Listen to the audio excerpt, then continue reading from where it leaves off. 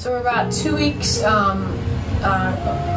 from our map points for these angelfish fry, and they've been doing good for raising them artificially. We've been cleaning them out, changing about 16 ounces of water with a drinking water bottle, cleaning out the bottom. However, we're still losing 5 to 10 each day between the two water changes. We're noticing, a few dead ones here and there, and we're keeping the water quality clean. We're feeding them well. I think I've come to the decision that it's just too small of a container to have 100 plus of them in. So I'm going to be moving half maybe up into a 5-gallon upstairs. It's been a grow out tank for a while now.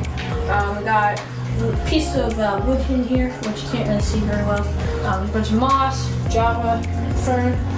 Got just one sponge filter, pretty small, that we're just doing. That's the only filtration we're doing. And we've been keeping some linguine up here. It's been a pretty established tank. As you can see, these parameters are really good actually for a tank, or for an established tank. There is one possible downside to this plan, and that is that when we move them over, since we're using bottled water to change out the container water down there, there's a possibility that since that water is really soft and this water is a bit harder because it's actually in a tank, they might all die off because of the pH difference and the water hardness difference. But you have to take risks in doing this, and I think if we are able to keep them alive in here, then we'll definitely get our points. So I'm now going to catch the fry and move them up. Now I'm just going to be using a little cup piece here of water bottle to catch them. Now the reason I'm not going to move all of them up into the 5-gallon is because, say maybe this batch that we leave in here survives, but the other up here crashes. It's just better to have two strains going. That way, if one doesn't go well, then you still have your others to try to get your points up. So I'm going to try to catch maybe about half. Still leave a good bit in here, yeah.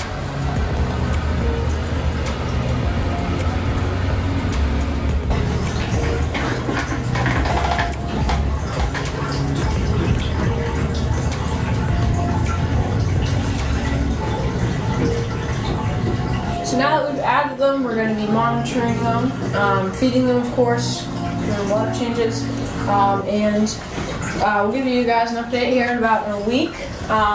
It looks like they've already settled in pretty well. Swimming around the tank, I'm pretty happy. I think they'll do pretty well in here. But now I have some words from a future voice of fish filming.